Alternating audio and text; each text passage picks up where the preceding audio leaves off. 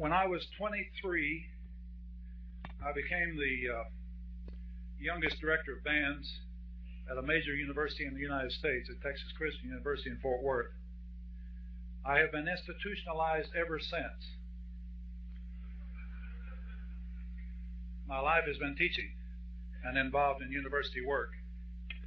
After arriving on this campus in 1959, during this month of August, by the way, and seeing the extremely ominous signs all around me regarding jazz study at this university, including approximately 1 full year of telephone calls at all hours of the day and night telling me that, quote, "You're going to go to hell teaching that jazz,"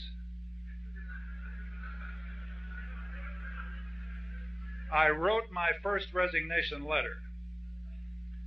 In fact, I wrote it the second week I was at North Texas.